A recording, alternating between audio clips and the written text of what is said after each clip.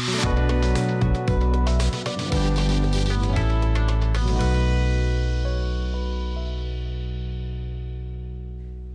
everybody, and welcome back to another exciting episode of the Much Love Podcast. Today I'm absolutely thrilled to bring a guest I've wanted to have on the show for a while. If you're not familiar with who he is, you're already familiar with his work because it's literally all around us in this studio. Everyone give a warm welcome to Mr. Robert Lewis Clark. Good morning, everybody. It's my pleasure to be here with Nate and do this podcast. I'm thrilled to have you. I always like to ask my guests if there's something timely going on, and there's something pretty timely going on for you. But before we get into that, just for a general intro for people unfamiliar, I'd love for you to just talk a little bit about yourself and the kind of work that you do. Well, I'm a multidisciplinary visual artist. I do abstract paintings. I do a few, what would you call it, realism, abstract paintings. I do a lot of action paintings. I do pretty much the whole gamut when it comes to using the paintbrush and paint. That's a perfect description. And for a visual example, we've got this one right here. Then we've got a fan favorite right here. I definitely want to dive into talking a little bit about this project because when you explained it to me in your studio, it hit me right in the heart. But first, I want to talk about what's timely. For people who are unaware, in Chicago, we're currently working on the Presidential Library that is in honor of our president, the 44th president, Barack Obama. And you contributed to it in a pretty interesting way. I'd love for you to talk a little bit about the painting that you made, and then I'll show everybody a print. Okay. Well, several years ago, after Barack Obama won the first election, there were a whole lot of artists doing paintings of Barack Obama. And I guess I was inspired by that, just to do a painting of Barack Obama, but I didn't know exactly how, I would bring that to fruition. But what inspired me the most is after the first election, the night of the elections, I actually was in the Congress Hotel, which is across the street from Grant Park, where half of Chicago gathered for the results of the election. And me, my wife, and our son, and a very good friend of mine, we had like a window view of the park. And there had to be close to 2 million people in the park, and just seeing that alone, that amount of people that I had never seen in one place before, I was inspired. Like, wow, this news is some great news. I have to do something great. So, but like I said, the inspiration was there for me to do a painting. And when the time came, I was, telling everybody I was going to do a painting. It was going to be a big painting, and so my mother and her husband had a collection of newspapers from the day after he won the election, and they gifted me the newspapers. So I was like, wow, I got to do something with these newspapers. What am I going to do? So like I said, some time passed, and when I was, committed to doing the painting, I figured out a way that I could do a painting and still have the newsprint actually show up through the stripes that I was going to, do in the flag. And you could actually see the original newspapers with all the clippings and pictures of Obama and the scenes in Grant Park of, him winning the election. And like I said, so that was several years ago. And now that original painting has garnered the attention of some the people in charge of the library. Last week, they came to a location where the flag now resides, which is at the Parkway Ballroom in Bronzeville, and they saw the flag in person, and they were impressed. So we're now in talks of having the flag reside at the Obama Library. The biggest hurdle is finding a wall big enough to house the painting, because like I said, it's a very big painting. I think you said it's 8 by 10? It's 8 feet by 10 feet. So, and one thing, they've already acquired all the art that's going in there, but they said they're going to make room for this one, and they even mentioned the presidential reading room, which lets me know that's where it may wind up. So they may have to tear some walls down and make a bigger wall for that one. But like you said about, we have a print that we're going to show. So I did a limited edition of 100 prints, which is, they're getting low now. They asked me to send them one of the prints, which is going to go into the presidential archives, which is great. So if you don't have one of these prints, you might want to get yourself one now, because like I said, the limited edition of 100 is down to below 30 now. That's incredible. This is actually when I'm going to show the print. If you're just listening to this, I definitely recommend you go into the resources section and find one of the links that showcases the print. But if you're watching this on YouTube or Spotify, here we go.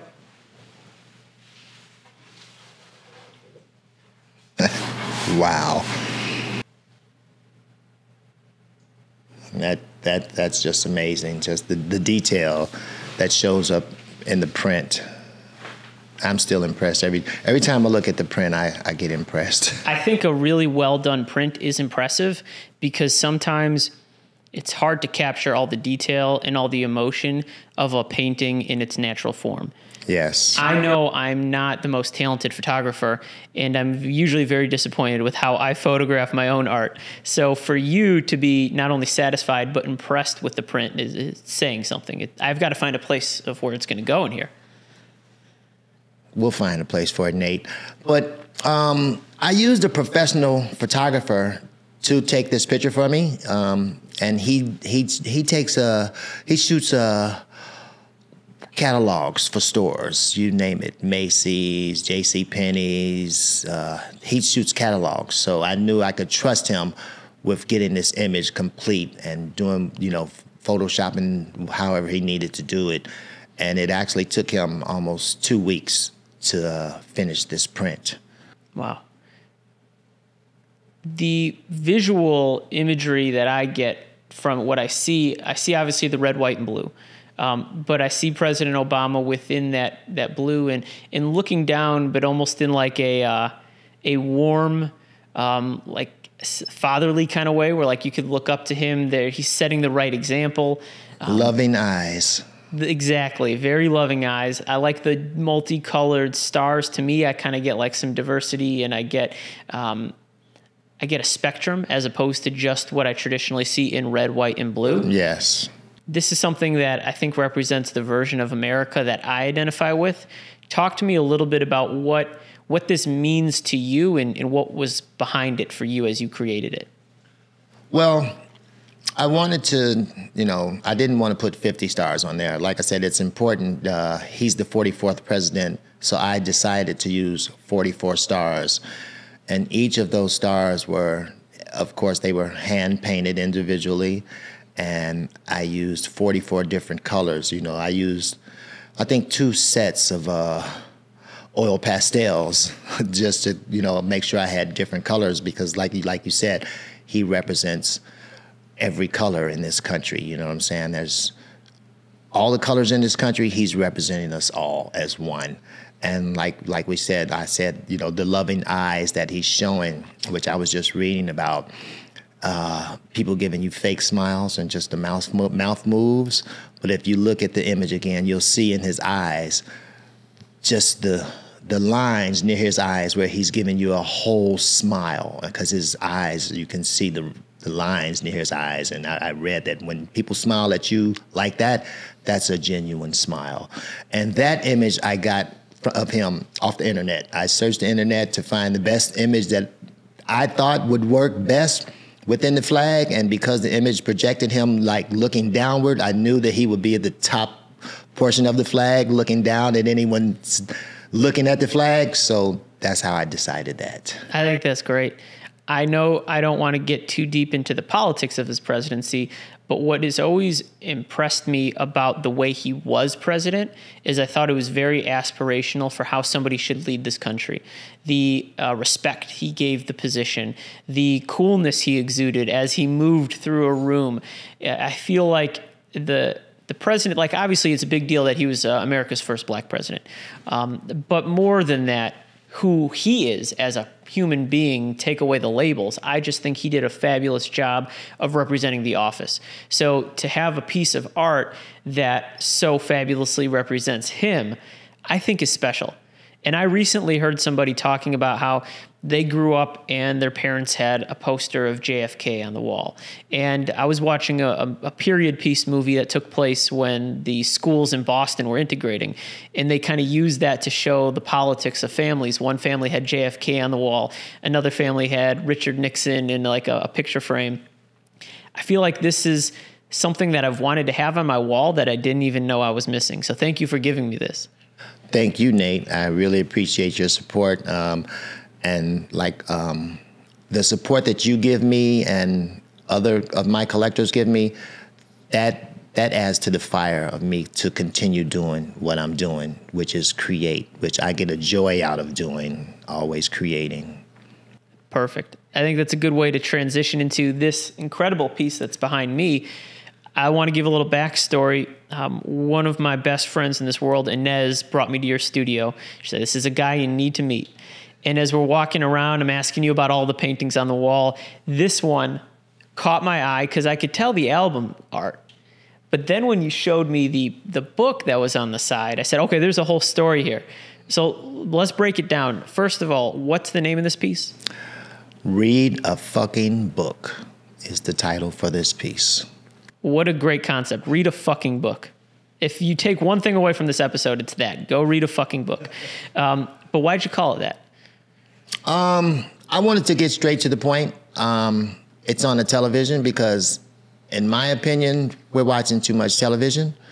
And if you want to get more in depth with something and not something that you're forced to watch, you can read a book and pick up more information.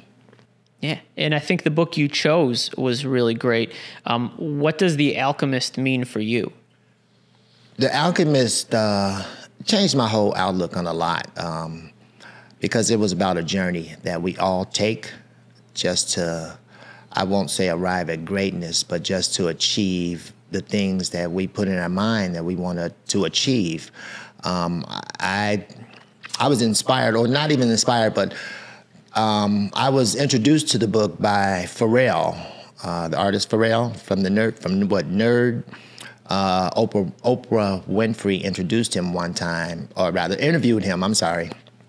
And he said, well, she asked him about books he read, and he said the one book he read that changed his life was called The Alchemist. So being a fan of Pharrell and a fan of Nerd, I said Alchemist, and let me look into this. So I went and bought the book, and I read the book, and I was like, wow, it opened my eyes, like, wow, life, there's a bigger meaning to life. And so I can't say that book changed my life, but it gave me a more positive outlook on things that I could accomplish and things that I can do. Just a month ago, I had a guest sitting in that same spot who brought a copy of The Alchemist to this show. So if you're at home and you've heard The Alchemist now twice and you still haven't taken action, read a fucking book. Read a fucking book. Why did you choose the Kanye album as the piece to be on the screen? Because it intrigued me. Like I said, I like things that intrigue me, that make you look at it more more closely and in depth. And because it's a pixelated image of Kanye and a woman, and the guy is holding a beer bottle, being an artist, I find beauty in a lot of things, nails on the ground, crushed cans. And I'm always wanting to, see that and do something with what I see in my mind. I want to bring it to fruition and have a visual of it. So upon seeing that album cover, I said, okay, you know what? People love Kanye. So this will make them pay attention to it because they like Kanye. And then, like I said, I put it on the TV because we're all watching a TV. And I said, this is very, it's very, very befitting. And I, like I said, the book was actually nearby. And so that was like, hey, tie this into this image, put it on a TV. And this is an old school TV that I think a friend of mine had in his basement. He had 4 of them, and I opened the TV up and I cut the picture tube in half so I could mount it on the wall. And I put that image on there, you know. It took a lot of time. I think this is one of the pieces of work I did that took a lot of time to do, actually, to pixelate those little blocks on there. But it was fun doing it. But yeah, inspiration. There were a couple of things involved in this that inspired me to do it. There's a lot of beauty in that story. The first thing that jumps out to me, how hard you had to work to make that. A lot of people don't know what's going on behind the scenes and literally don't know what's behind the cutout of that TV. You saw that when you put it up, right? I saw it. I felt it. I lifted it. I brought it back from the studio. Like there's some weight to it. But also, a lot of times people get sucked into what's on the screen. What's the thing that they can get that gratification from right now? And just to the side of it is the book. The book takes a little longer to digest, but it might have a little bit more of a lasting impact. And so sometimes when we're at home consuming content, what we might gravitate towards might not actually be the thing that's going to drive us towards the bigger, more long-lasting impact. What I also found interesting about that book specifically is one of the artists Kanye signed, Big Sean. That's one of his favorite books. Wow. And he's told a lot of artists, like, hey, you need to read this book. And it changed his life. I was recently listening to a podcast where the host interviewed Mike Posner, who was coming up at the same time as Big Sean. And he talked about the shift Big Sean had right when he read that book. So there's something magical about this book. And there's something magical about the energy of people who allow it to transform their lives. You haven't always been a visual artist as your sole means of existing in the world. I found out today you also had a career in breakdancing. Yes, I did. My teenage years, I was overwhelmed with breakdancing, but I was always involved with drawing since the early age of 5 years old. So my teenage years, I was doing graffiti. And I was one of, not to pat myself on the back, but I was one of the top 3 breakdancers in Chicago. I had a manager at the time, and my manager got us, we didn't audition. We got the part in a movie that was filmed in Chicago called Running Scared. And I've told you, I've heard of that, didn't know what it was. Who was the lead of that movie? Billy Crystal and Gregory Hines were the lead actors. And there's another actor that was in there, and I think this was his first movie he was in, and he's, can't think of his name, but he's in a lot of movies now. Oh, wow. I'm going to actually have to go back and watch that. I know we were telling everybody about books, but I actually do love movies. Like I'm a movie junkie, and I recently found the streaming app Tubi. I don't know if you're familiar with it. I've heard of it. I used to write Tubi off. I thought it was a joke, and like, oh, they're going to make me watch ads so I could watch movies for free. But now everybody you're paying is still trying to make you watch ads. So Tubi has really great movies that go far back. So I was reading a book from Quentin Tarantino called Cinema Speculation. And he's talking about some of his favorite films and getting into the nitty gritty of why he likes it and going over how the screenwriting was done versus how the movie turned out. And like half those movies are on Tubi for free. So I'm watching Bullet starring Steve McQueen. That was, in the late 1960s. Wow. And I'm getting like this great film education on Tubi. So I think that's pretty fascinating. To bring it back to you, though, I love how your paintings have an immense range. Even the 3 paintings that are in this studio that the print people saw, this and this, they're drastically different. What is it that keeps you from getting confined in a box in terms of stylistically? Because some of the most famous, well-known painters, I haven't seen anything different in a decade. And I'm not trying to take shots. People like what they like, but how have you kept it different? About famous painters back in decades ago, they did paint different things. It's just the things they painted a lot of got more attention. Even as far as Picasso's a great example. Before he started doing the Cubism, he was doing other stuff. He even did stuff that was semi-abstract. Myself, I don't like to limit myself as to what it is I can paint. If I get an idea of something that takes me to a different style of what I'm currently doing, I have to do it. Because if I don't, it stays in my mind. So I have to bring it to fruition so I'm not thinking about it anymore. There are probably 3 different styles where people, if they saw my work out and about, they would know it's my work just because it's a lot of it out there. But bottom line, I don't like to limit myself as to what it is I produce. So yeah, and right now I have 3 different styles that I do, and people, they could see the work and not see the signature and be like, oh, that's Robert Louis Clark. So I met a couple people that have told me, I've seen your work before. And I've had somebody tell me they saw my signature and was like, I saw your signature first before I saw the work. So I don't know what it is about the signature. But long story short, I don't like to limit myself when it comes to my creativity. That's a right mindset, in my opinion. It's a lot easier said than done when people are backing up truckloads of money to somebody to keep doing the same thing on repeat. It is. It gets boring. And from a creative aspect, it gets boring, and I don't want to be an artist that's known for doing one particular style. Well, I haven't made any of my works commercially available yet, but I've been painting since I was a child. I've had people ask me for them, pay me for some. They're up in a lot of people's homes.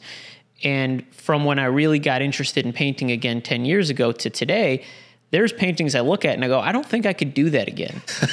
Like, I'm not connected to what was making that, but what I am making now is like, holy cow, like I couldn't have done this 10 years ago either. You could do it. Yeah. Well, thank you. I appreciate that. I sometimes feel like that about paintings I've done in the past. And I wouldn't tell myself I couldn't do it, but it's just I don't want to do it. Fair. I think there is something, though, that even as simple as the techniques I use to create my backgrounds.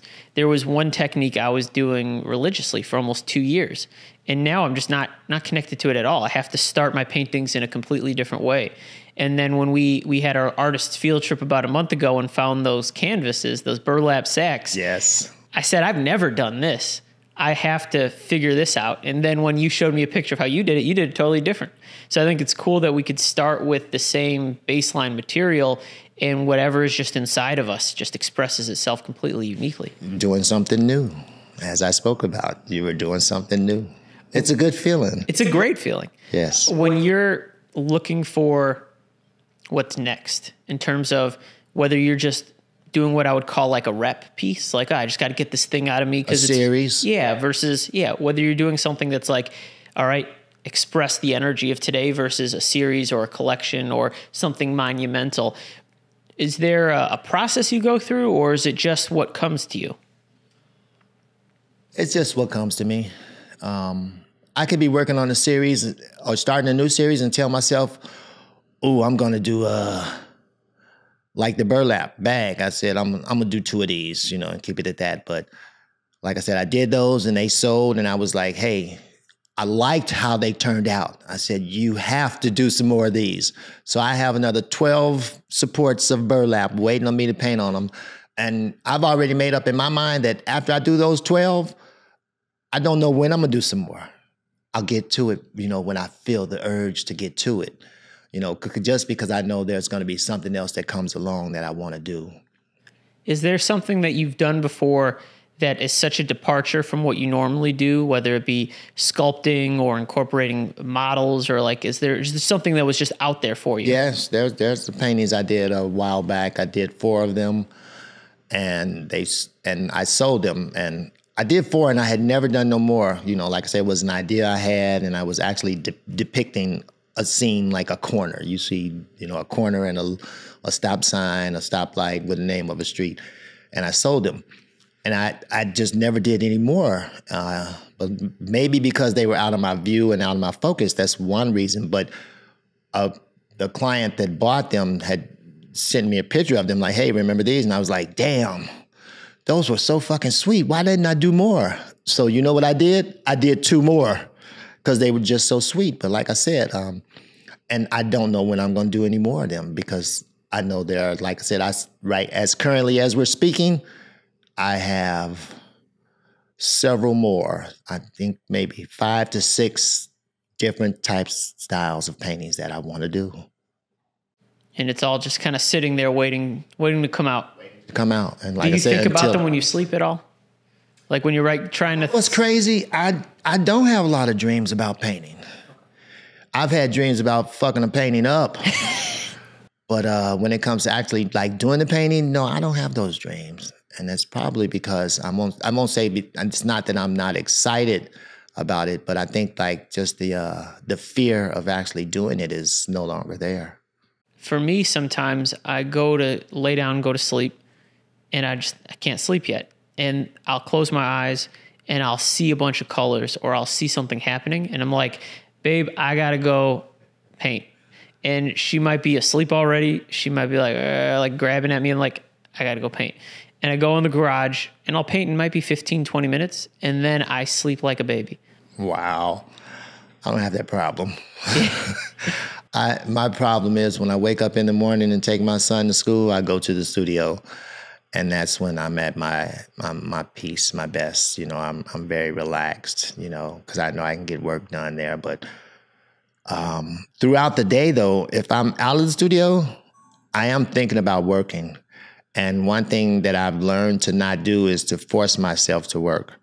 I go do the work when I'm relaxed and I know I have all the time I need. I'm not in a hurry to get finished doing what I'm doing because I have a timeline. I got to be somewhere at a certain time. And that's when I'm most productive, when I have my time to complete what it is I need to complete. Because like you, I might paint I've done paintings where I've worked 30 minutes on a painting and sold it for $2,000, $3,000. There are times when I've worked for 6 or 7 hours on one painting and sold that painting for less than that amount. But that's like my pleasure comes from just working, you know. And I was reading about an artist, I can't remember who it was, but they asked the artist, where do you find inspiration? And his answer was, when I'm working. And I'm like, damn, that's it. I get my inspiration from working. It's a great answer. It's a great answer. I'm a big believer that anybody who does any kind of creative work is working all the time. It's just different types of work. Because for a while, I was doing some executive consulting for this couple that was building a business. And I said, yeah, you're paying me for when we're sitting down and having a conversation, but you're also paying me for when I'm not working, for when I'm at the gym, for when I'm going for a walk, for when my wife and I are at a movie, because you're paying me to take in other things and let that thing work in the background. So when I show up rested and excited for work, it's there. I'm not burnt out. And I think art is very similar. I know for me, I'm very influenced by the music that I listen to.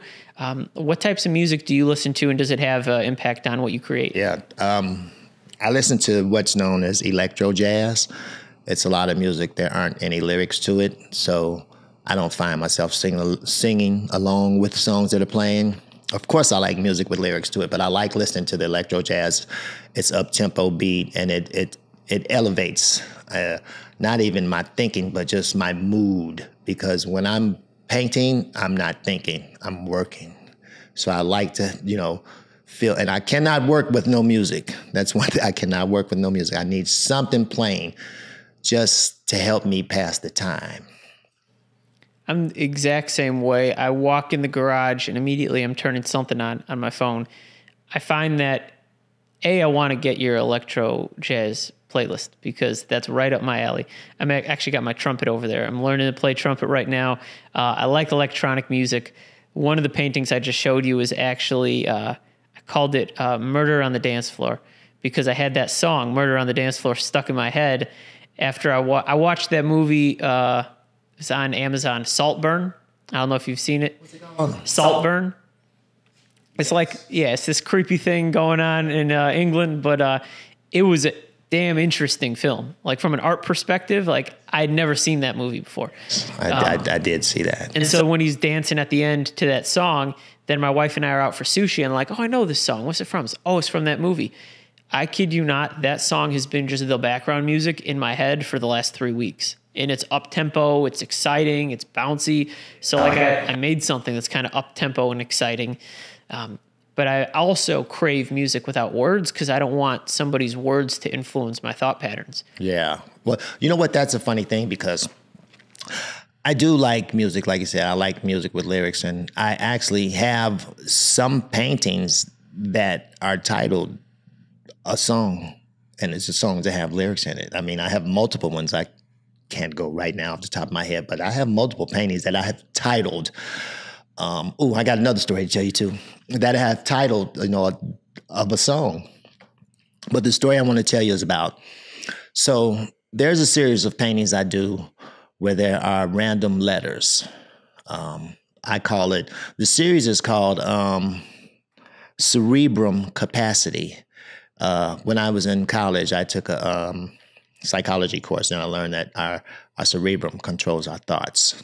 So I called it Cerebrum Capacity because I wanted to see people's reaction when they saw just random letters, and if they tried to make like a word out of it, a random letter, like a crossword puzzle. But anyway, when I'm doing those, I actually listen to, now this work I listen to songs with lyrics. So what I do to stop the repetition of writing A, B, C, D, E, F, G, which I found myself doing when I first started doing it, was I would take the first letter out of each word in lyrics and I would record it. So if the song said, I love you, baby, I would write I-L-Y-B. And that helped me without doing repetition of the letters, which is interesting within itself. And when I tell, my clients or my collectors, that like those works they buy, they love it. It's cool on so many levels. I love when you said that I'm just going to put something random together and I'm going to see what meaning you try to ascribe to it. A lot of times I get these art stories on Instagram where I see somebody doing something that looks really random, but by the end of it, it's like, oh, you see the picture they were creating and it's beautiful. But a lot of times I'm just making something random. And at the end, there may or may not be something that you get, but that's not the point to me. The point is the expression and it's the doing it, not necessarily can you put it all together. Yes. So letting the viewer ascribe their own meaning, I think, is incredible. I will find myself doing with music. I have Whole Foods bags that I tape together to put on top of my table, and I will like brush off my paintbrush on it, and it just creates these random paintings. Yes. And I have one that I'm finally ready to frame, and I'm going to bring it to market. But sometimes you're talking about your protective yes. bags. They're protecting your table. You're going to bring it to market, meaning you're going to sell it? Yeah, I'm going to sell it. I got a story for you about that too. I can't wait to hear it. If you look at it, you'll see words. And sometimes it's because I'll listen to something like, I love Jackson Browne. I think he's one of the best American songwriters of all time. And he's got the song where he's talking about in 69, I was 21. So you just see 69, 21. And then you might see like a phrase or a snippet of something from another song and another song. And then I'll paint over it. But what's left is like the whole process of what was going through me as I created 200 paintings using this protective canvas. But this protective canvas is one of the things I think looks the coolest. It's worth a lot of money. Yeah, tell me about your story. So I used to paint on drop cloths. I would put my work on the floor in my studio and I would paint I had a drop cloth protecting the floor. So I guess I did maybe, I don't say, anywhere between 50 to 100 paintings. I don't remember. But one time I was in my studio and I just pulled something off a drop cloth, and someone that was going on a tour in the building, they came in my studio as I was taking it off, and she liked the work on the walls and stuff. And I was, telling her how much that stuff cost. And she was like, I can't afford that. So she looked at the drop cloth on the floor, which had all the remnants of like what you said, I'm wiping my brush off of it, or if I'm painting something, there's some overlap from my support I'm painting onto the drop cloth. And she said, well, what's that? I said, I paint on top of that. She said, well, how much you want for that? I said, you want to buy that? So I said, how much did I pay for this drop cloth? So I doubled the price that I paid for the drop cloth, and I told her. She said, I'll take it. So a few weeks go by, and then she sends me a picture. She had it framed. And I was like, wow. I said, that is so cool. So she had my drop cloth, my spilled drop cloth, whatever you want to call it. She went and framed it. And I got a picture of it in my phone. Like, that shit is cool as hell. So yeah, dude, And like you said, it's just random stuff. And like so much of it will create something. You know what I'm saying? It'll create something. Well, and when I was in school, in high school, I took this class that was basically like a pop culture study. It was an AP class to get like their AP language stuff done, but the teacher also made it super relevant. So we watched like Do the Right Thing, and we analyzed a lot of the art that went into producing it and broke down stuff.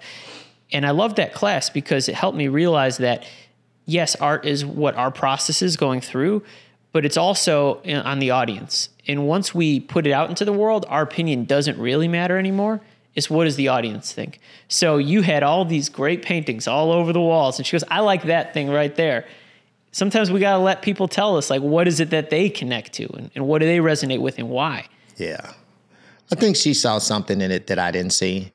You know, she knew it was a part of me, something that I worked on. And like I said, she saw something that I didn't see. And until she framed it, I saw it in a different way when it was all framed. Because when I saw it there on the floor, it was like, you know, nothing to me. I mean, I guess maybe I'm around paint all the time and paint messes. And like, surprisingly today, I don't have on my work clothes, which I'm always in. You know, I wear pants and people are like, where you buy those pants at? I said, these are my work pants. I work in these pants. That's funny. I used to have clothes I painted in, and now because so much of my style is like go spend 10, 15 minutes with it and let it rest and then add a layer, a lot of times I'll just wear whatever I'm wearing. Or because half the time I'm painting, it's at night when I try to sleep and couldn't, I'll just go naked and paint. So so I can't walk around in my paint clothes. But there's something... Never done that. You know, there's something freeing about that, in my opinion.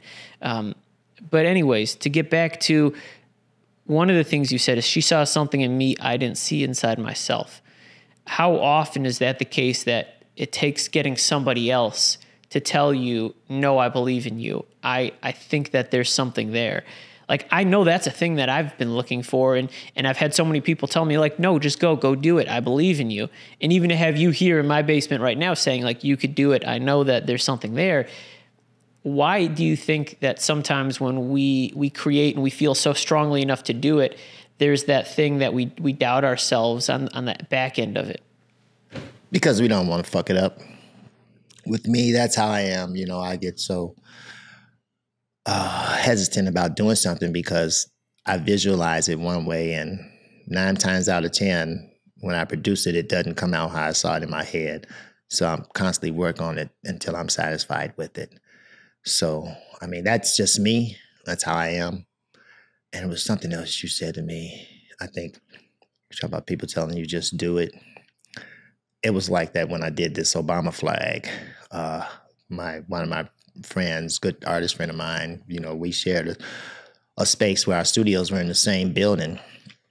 And so I was talking to him. Like I said, it took me a long time to do the flag. I was always telling him about the flag, what I was going to do, what I was going to do. He said one day, he told me, man, I'm tired of hearing you talk about this damn flag. Just do it. But like I said, it took me so long because I didn't want to mess the flag up. You know, I knew I had these newspapers and they had to be visible to read. So I was like, how am I going to do that? Ooh. So that was an instance where someone told me, just do it. And he had faith in me. You know, he'd seen my other work, so he knew I could do it. How did you get started in art as a career? In what I mean by that is going out into the world and saying, all right, I'm going to sell my paintings, and this is how I'm going to earn a living. I mean, there's no definite way to do that. Some artists get lucky. I got lucky. Some artists that are very talented, they get discovered by the right people that can put you in the place to sell your work and be very successful. But I mean, like there are different ways. I got lucky. I had a studio when I quit my job because I had a surgery. My doctor told me I didn't want to be on my feet 8 hours a day. I quit my job. I had some money saved up. I went and got me a studio. When I did a show in my studio, a friend came by and he loved my work. He said, man, I'm thinking of opening a gallery. When I open this gallery, I want to represent you. And he opened the gallery, and I was his first artist. It was he and I that did the first couple shows in his gallery, and I haven't looked back since. And that's been 18 years ago. But like I said, there are a lot of talented artists out here. But no, let me go. Let me backpedal. I quit my job because I used to paint for myself. I couldn't afford art, so I would paint and hang it in my house, and my friends was always buying my art. That's what told me get a studio and paint full time. But no, there are a lot of talented artists out here, and they meet the right people that put them in the right places to sell their art. It's hard to get into a gallery unless it could be hard to get into a gallery unless you know the gallerists. They know about you and they know you have a good record of sales and stuff, and they'll want to sell your work. That's helpful. I know I tend to overthink it, probably because I've done so much in other businesses that I understand how those models work. Art has always felt like something totally different to me because I see the people on Instagram who are like, yeah, I just started listing stuff online and people started buying it. And I go, that's great. But I'm concerned with the reputation of maybe I care too much, but like, does it look bad if I just go directly to people and just start selling stuff and then I'm not doing it right? Like I have this fear of like, because I don't know the marketplace, I don't want to look bad. And that even just saying that out loud, I feel like an idiot now just saying that, because how many things have I done without worrying about how it looks? Well, you're not going to look bad, but when you say go to people trying to sell stuff, I mean, I'm not following you on that aspect because if you're not going to someone if someone approaches you about buying your work, but there's also nothing wrong with telling somebody, hey, do you want to see my artwork? You got to put yourself out there. You got to let people know what you do. It's not like we on TV with advertisements and shit, There's nothing wrong with letting people know what you do. Thank you. You got to introduce them to yourself. Thank you. Yeah. See, a lot of times I'm having guests on that I think are super fascinating and I want to learn from, but also I have people on who I admire. There's some place you're at, there's something you're doing that I find interesting. So I want to celebrate it, but I also want to study it and learn from it. So even in our time here this morning, you've helped me unlock that next thing that I needed to hear. So thank you for that. You're welcome. My pleasure. I love talking about art. I can talk to someone about art for hours. Who are some of the artists that influenced you before you started creating at the level that you create now? Talking about the artists from the past. Yeah, I mean, anything that you saw that inspired, whether you as a kid or a young adult. Well, the first one as a kid, there's some New York graffiti artists before I started doing art. Shit is. There's one now. His name is Futura.